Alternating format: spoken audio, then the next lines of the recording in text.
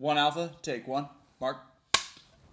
The camera? Look into the camera. Into the camera? Yeah. What are some soul-crushing moments when you have a crush? Some soul-crushing moments. When you have a damn crush. Every moment. Every moment.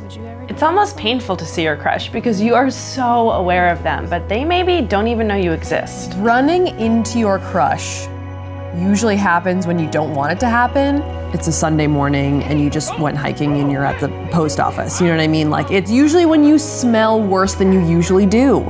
You wonder if you should make the first move, but you don't want to seem too eager. So first you have to like work up the courage just to send them the text message. And then you wait. And then you just wait, and wait, and wait. Finally they text you back and that's great. When you have a crush for so long and then you first get to hang out with them and you just feel like you're gonna vomit all over yourself and you end up like not being able to speak human languages or like real sentences and you just wanna die, yeah. I mean, no one knows if it's a date or not. Even if I want it to be a date, I don't know if it's a date. Is it a date? What is a date? God, that movie was so good and so sad. I love Emilia Clarke. I think she's hotter as Khaleesi, to be honest. What? She looks so good in this movie. So then you worry if you're in the friend zone, which is a difficult one to navigate. Yeah, but I'm more into blondes. Is that weird? No, it's fine. I'm, well, blonde. Blonder. Do you want that you're person right. to know that you like them, or do you want to pretend that you don't like them, hoping that they realize that you like them? The worst thing is when you're waiting for a text from your crush and your phone buzzes and you're so excited, your heart's gonna fall out of your butt, but then you look at it and it's actually just like your mom or like Sally Mae or like your bank. Then you just get frustrated with yourself for not making a move. Every day you have like a new plan of how you're gonna approach this person, tell them how much you've loved them for so long, and then something happens. Hey, are you seeing anyone? No. Why? I'm just wondering, you know.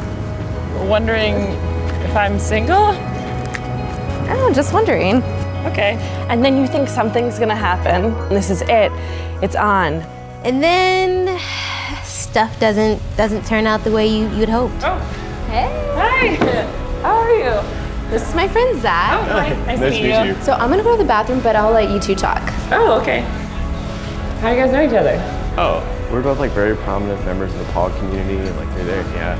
Oh. So, like, no, right? It's weird. Ooh, another crappy thing about a crush is when you see that person with someone else. That hurts. That stinks. Then you drink too much and you do something Stupid and you just want to curl up into a ball and die. And you can't stop replaying that over and over and over in your brain. And you know that you've ruined everything. And it was just like, why did you send that text? You know, or like, why did you do that dumb thing? You just want to walk straight into traffic. End it now. And once you do something embarrassing, you have to avoid them forever. Yeah.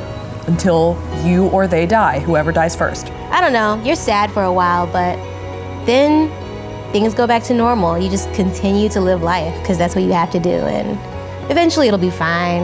It's chill. Being around them isn't humiliating anymore. I mean, you still want to rip their clothes off, but it's fine. It is sad when you still like someone, but you're just friends.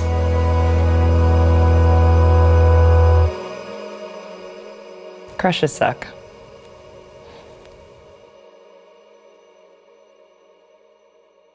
You're still alone, sure, but it's fine. It's cut. You almost ruined our friendship.